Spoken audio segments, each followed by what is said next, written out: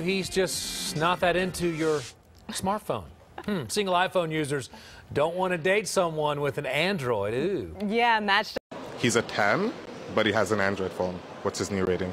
A 3. It's like such bad photo quality. And you don't get an iMessage? 5. How am I going to communicate? It's green texts and I'm doing blue. I've been there, having an Android phone and getting judged due to the green bubbles. Or ew, you have a Galaxy or Google phone, just get an iPhone. Or even, come on man, you're ruining the iMessage group chat with your green bubbles. There's hundreds of jokes for having green bubbles, but times are different now, and now you don't ever have to worry about your bubble showing up green in this biased blue bubble world. This is the Unboxing Gadget, and today we're going to dive into how to set up blue bubbles for your Android phone, in this case, the S24 Ultra. Let's get it. Now, our setup is going to consist of 3 steps. And the first step is the most important step. It's the server. Now, the Blue Bubbles FAQ recommends you get an Apple VM, but nah, you don't need that. My recommendation is to get a Mac Mini, an older Mac Mini, an Intel Mac Mini. This Mac Mini will serve as a server to host all your messages coming from iMessage. And luckily, the Intel Mac Minis are cheap. You can find them on eBay for really good deals. And also, you can have this thing running 24/7. You don't have to worry about, server getting compromised, someone hacking your server, someone even, taking your server. You can just keep this at home, keep it running, and you'll be good to go. So if we take a look at eBay, you can see you can easily pick up an Intel Mac Mini 2014, 2015, or even later for around $100, $150. And this is going to serve you as the best server for hosting your Blue Bubbles application. Okay, so let's navigate to step 2. Alright, so we're at the home page for Blue Bubbles, but our server is macOS. So we're going to go to GitHub release pages. We're going to scroll down to the latest version, whatever your latest version might be.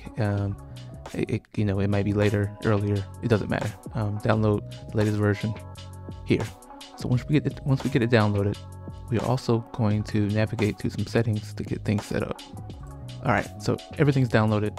Let's navigate to security and privacy because this is important. You need this in order to have full access for Blue Bubbles in order to work. So we're security and privacy. Let's navigate to the privacy tab, which will allow us to give access to the app. So we navigate to full disk access. I'll block out my password and username here.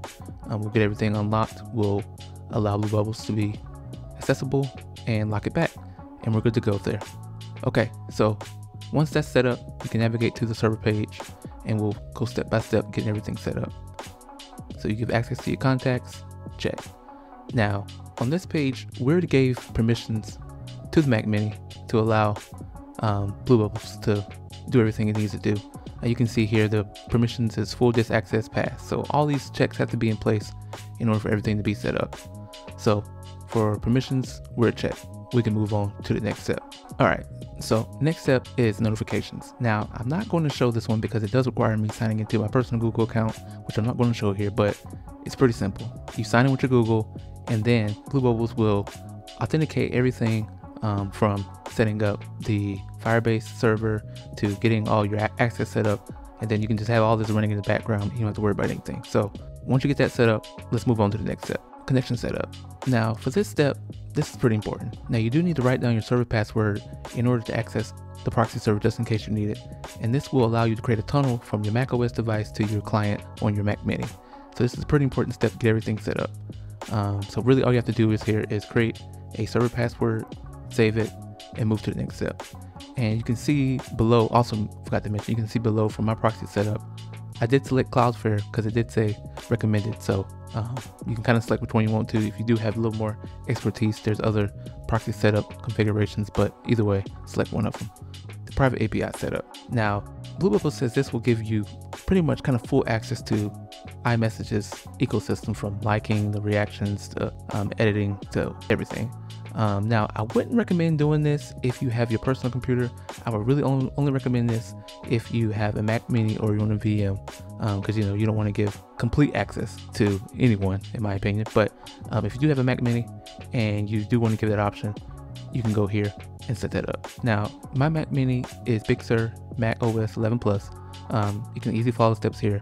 I didn't get a chance to record this. It's kind of hard to record this because you're rebooting your Mac and getting everything set up, but it's pretty straightforward. Once you get everything set up, you'll be able to navigate back to Blue Bubbles, and you can just refresh the private API status. Make sure you check messages private API, and then you can refresh the status and it'll say connected. Pretty simple, not too complicated. And you can also set up the FaceTime private API, which is pretty cool. So a few settings here: set it complete. Keep macOS awake. It's important. Like I said, if you have a Mac Mini, you can keep it running 24/7. Auto install, apply updates, and then OLED black dark thing. Hey, I like everything dark, so I'll keep that. All right, so here's the main page. Once you get everything set up, the server page. I have all my stuff blocked out so you can't see it, my server address. And you can see on the side too, it has all different settings for contacts, Android devices. You can have multiple Android devices. You can have the Blue Bubbles client on multiple devices. You can schedule messages. You can look at the API and webhooks. You can do a lot here, which is pretty cool. So it allows you to take full advantage of using iMessage on your Android phone. Alright, so let's get this thing downloaded on our Android phones. So you can see here, this is the application you need to get Blue Bubbles set up and running on your Android phone. Now, if we flip over to the application, you can clearly see it looks just like iMessage, from the color to the reactions to the hearts to the thumb ups, everything. Feels right at home, which is pretty cool considering this is done from a S24 Ultra. Now, I do want to make a point to call out one thing that's pretty important. It's the SIM card. Now, for both of my phones, I have 2 active SIM cards, which makes it pretty easy. I can have iMessage on my iPhone. I can have, different SIM on my Android. But if you want to have it where you just have your active SIM on your Android, you do need to do the SIM card trick on your iPhone or your Apple device. So that will trick Apple to say, hey, this SIM card is active. I still want to use the iMessage. So that's a pretty important step. All right. So at this point, you should be good to go. You should have Blue Bubbles on your VM, Mac Mini. You should have Blue Bubbles on your Android phone. Everything should be connected. Everything should be green. You should be good to go. Drop a comment below. What's your thoughts on using this? Are you just going to use a normal Android messaging? Or are you going to include it with iMessage? Or are you just going to stay on your iPhone? Let me know in the comments. I'll catch you next time. Peace.